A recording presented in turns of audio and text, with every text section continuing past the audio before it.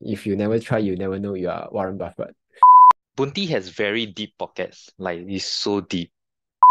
Welcome back to another episode of the Backholder Pod. So today we have a rather interesting topic that started out because Eric was the one that actually asked the question in our group. Or how would you invest your first $100,000?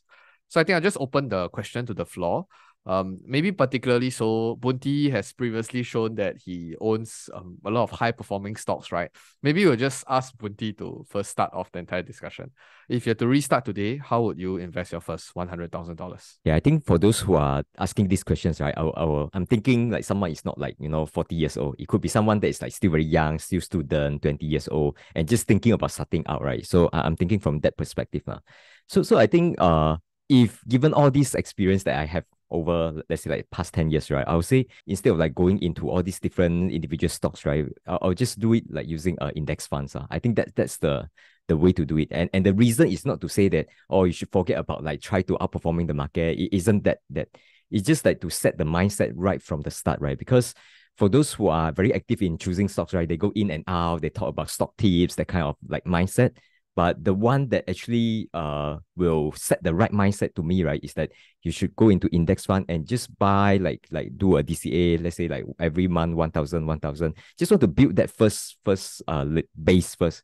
And then of course throughout that period you can always like branch out to do other things, but you don't forget about the core of the portfolio, which is like something that's diversified. If I can, I'll just comment first, right? Actually, I'm in direct opposition with Bunti's perspective. I think when you're younger, particularly so, because we always talk about this goal, right? Where a lot of people are trying to aim for 100,000 before 30 years old, or at least by 30 years old, you have 100,000. So that's the kind of target profile that I'm talking about. Probably in late 20s or early 30s, you have your 100K. When you hit 100K, means that you have proven to yourself that whether you save it through your income, you invest it, you get dividends, whatnot, you have proven to yourself that you have hit that first milestone. Why I say I'm in direct opposition with Bunti is probably cannot resist the idea of trying to be smarter than everyone. I think we all go through that phase. That's my assumption that everybody will go through that phase. I rather you do it earlier than do it later. Meaning I rather you take that experience, you go through that whole thing when you have 100,000 compared to you have 1 million and like 50 plus, and then you say that I want to stock pick, I want to start trying to beat the market. I'm worried that my retirement is not well funded because through that experience, you'll be humbled by the market, you'll be humbled by yourself. And then when you're younger, technically, your risk profile should be higher because you have lesser obligations, you haven't started a family, you don't have a kid. Rather than taking on that perspective much later in life. To be honest, a lot of the good things in life, right? You probably want to try it. You if you don't try it, you always have that harboring thoughts that, oh, what if this, what if that, what if I'm the next Buffett and things like that. I know there's a lot of discussions about why are you picking individual stocks? You think who you are? You think you're the Charlie Munger of Singapore or something like that. Sometimes a lot of things, right? It's not so much about the results. You need to make peace with the idea that okay, I'm not as good. I'm humbled, and that's why I go back to the safer of investing. If you really legitimately have the interest in trying to understand businesses, trying to construct your own portfolio, I think no harm giving it a go and look at how Bunti has turned out. He gave advice, but he himself have been picking quite a lot of very well performing stocks. And yeah, that's basically my perspective. Okay, if I have to restart at this point in time, right? I think majority of it will be in my bank account, savings account. Start lah, knowing what I know now. Of course, I also don't really agree with the part that if you start off now when you're young, late 20s, early 30s, and then you just try to stock pick, prove that you're Charlie Munger of Singapore. I think the truth is, right, for some people, it persists throughout their adult life. All the way when they're old, they still think they can beat the market. It's not as if the market humble you, right? Then you confirm you'll be humble and you become a wise sage. But I've seen so many people like myself included, the market humble already, and they say, yeah, the market is wrong one. The market will come round. I'm right, the market is wrong. Everyone thinks that like at different points in their life. They sometimes when you're older, you still think like that. You say, yeah, I've seen all this before lah. Yeah, so I don't want to mention names, but there are so many people who thinks like that. The market is wrong, regardless of we start early or start late. I think it's a character thing, lor. It's a personality thing. Market can humble you, and then you're like, give me some more of that humble pie. Okay, so for me, right, coming back to the question, how would I invest it, right? I will put it in my savings account to earn that 5%, of course, from the UOB one account. Then after that, right, I will be waiting for an opportunity. Of course, from this point onwards, right, you need a mentor, lah, someone who has like experience and who is like you look up to them, like they successfully invested when there is crisis. They really leave the buy when there is fear on the street. So those people who have that track record, you ask them, hey, can you give me a shout out? And then when it really happens. So meanwhile, I think the most critical thing, Chicken will know, right? I say the most important stock that you can invest is in yourself. Yeah, so keep that war chest, invest in yourself, buy some courses, listen to free things on YouTube and whatnot, do your own thinking. I think as you grow, right, as you mature, learn your lessons from the market. But I think very crucial thing is at late 20s to early 30s, that's when people are getting married, or at least like they are more involved with having a girlfriend or boyfriend, and their expenses start to go up. So their BTO comes in, they have to do renovation, things like that. So that 100K that you save up maybe might not be all used for investing anyway. I mean, that's coming from a 40-plus-year-old man.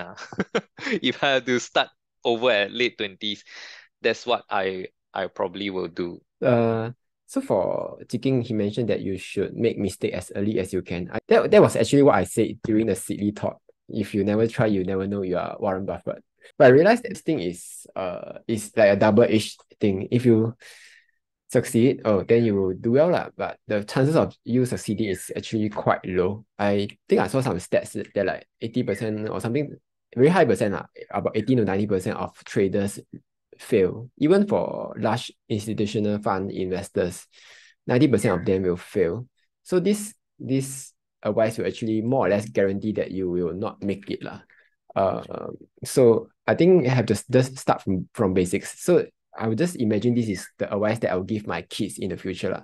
Start from basics. Do it a bit like what Mr. Lu, where you layer your investments lah. So you start if you are in Singapore, you start with the safest ones, which is the Singapore CPF, which can guarantee you a 4% income. Or if you are from Malaysia, you go with the EPF, which I think right now is about 7 to 8%. So once you have this base, your retirement is more or less guaranteed, assuming whoever takes power in the future doesn't mess up your retirement plan. Then the second level is the index funds, right? What you guys all say. But for index funds, you can actually do a strategy for it also. And it's not just like buy S&P 500, like what Warren Buffett say, right? Kind of thing. If you want to localize it, you can do it. There's a 3-fund portfolio strategy where you buy like S&P 500, buy like VWRA, which is you buy the entire world of index funds. These two is more or less enough to give you a good base for investment. Then on the next level, if you want to try to be Warren Buffett, try to be Charlie Munger, stock picks, this kind of thing. But it has to be like what Eric said, it has to be a very small percentage of your portfolio. To do well in stock picking, you have to spend a lot of time on it. So you see like Boon Tee, right? Every time I see him giving some presentation of like Tesla, Nvidia, this kind of thing, right? He pulls out his entire the Google sheet. He has done his whole analysis on this. And I would imagine the time that he spent on it is not little. But so that's the amount of work that you have to put in. If you can have that time, then do it. Otherwise, go towards the next thing instead. Just stop picking entirely. Just go towards like working on yourself, like what Eric say. Like for example, if you think like you go for a degree, a 40K course, computing course, can easily give you 4K monthly income. You easily pay back within, I don't know, within a year. That 40K you will pay back, and the rest is all pure profits already. Same for like editing course. You learn how to become a video editor. Then you just work on like 5 projects. You have made back all your costs.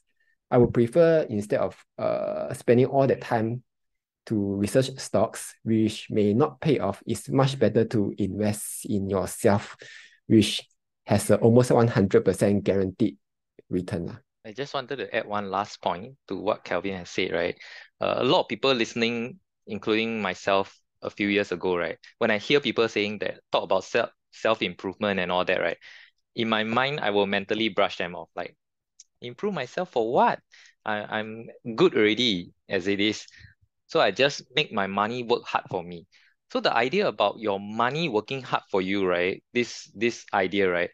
I think I got to kind of remind people, right? Your money can only work as hard as you do. You cannot make your money work harder than you do. So your capacity, right? How good you are determines how hard your money works for you. If you are at this low level, right, and you dream of passive income, right, it's not gonna happen because you won't know how to deploy that money.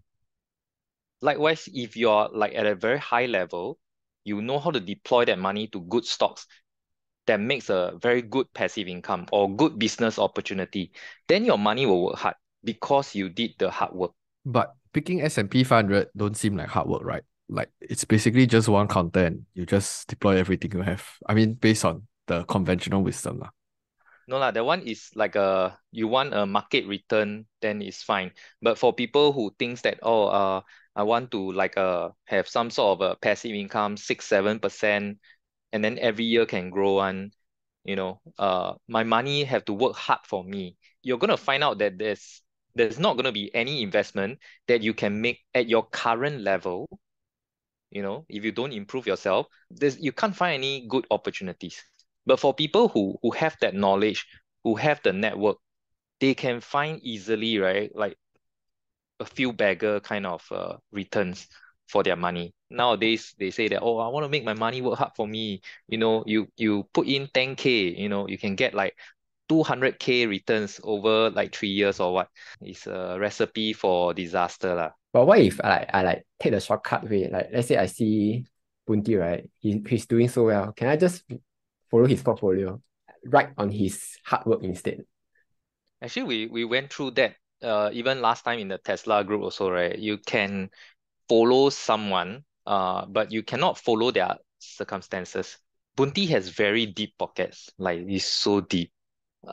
You sure you have as deep a pocket as him?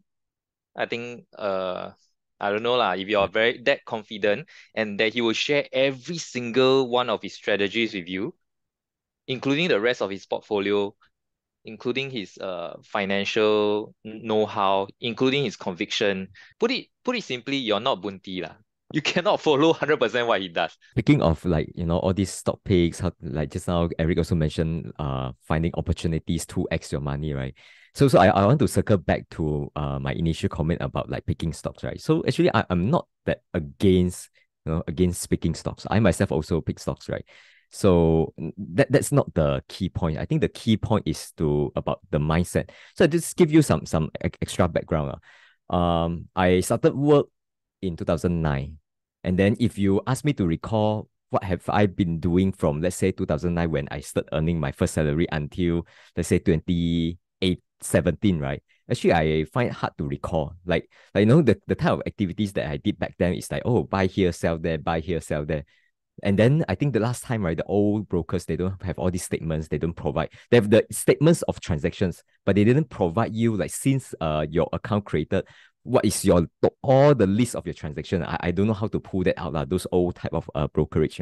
It's only until I started using, like, the newer brokers, and then we see that there's all this track record, right? And then from there, only started to say, okay, the goal now is not to make, like, buy 10,000, sell 12,000, earn 2K, earn 3K here, lose 1K here. The goal is not there. The goal is to, regardless of my returns, whether it's like 5%, 10%, or is it like negative 5%, but the portfolio have to grow, like the target is like 100K or 1 million, right? It has to grow.